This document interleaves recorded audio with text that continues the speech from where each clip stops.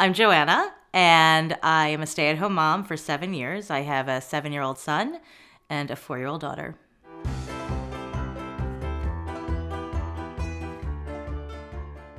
I was 37 when I had my son, so I consider that sort of starting late. It was definitely a planned pregnancy. We'd been trying for about 6 months.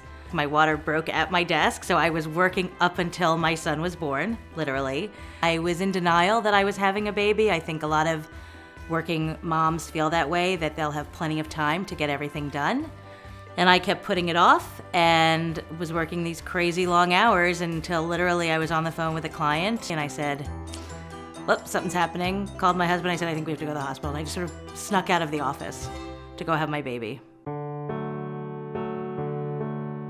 When you come home with a newborn who is colicky and figuring it all out, you feel very isolated and trapped, and you're not gonna know anybody or meet anybody.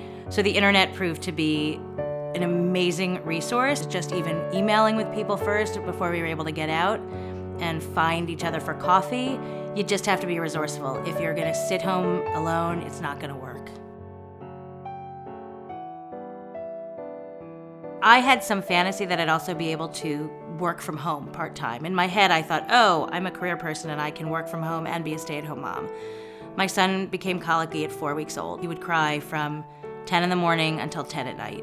So when my maternity leave was over, which was technically 12 weeks, I remember going to the office and he was just starting to quiet down from the colic. And I thought, how could I now even consider going back to work when I haven't gotten any time with him being a calm, happy baby? 2 incomes naturally make things so much easier. And with 1 income, relying on one person is so difficult. Checking in with your spouse about every purchase that you're making, so it becomes very much a month to month. What is coming in, balancing budgets, what we can spend on signing up for classes, what's worth it for now, and at the same time, trying to make sure that we're saving for a future for them. You have to just have an open dialogue about what your weekly expenses look like. The working parent, whether it's the mom or the dad, really doesn't have a good sort of hold on reality about what things cost day to day.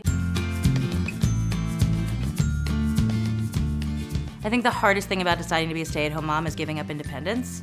When you're a stay-at-home mom and you're relying on a husband or a partner, you give that up completely. And that is definitely the hardest, to feel dependent on someone else. I was raised by a single mom.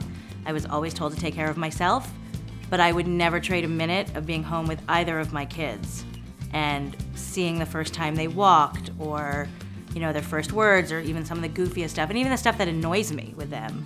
I would not have wanted to see anybody else do that.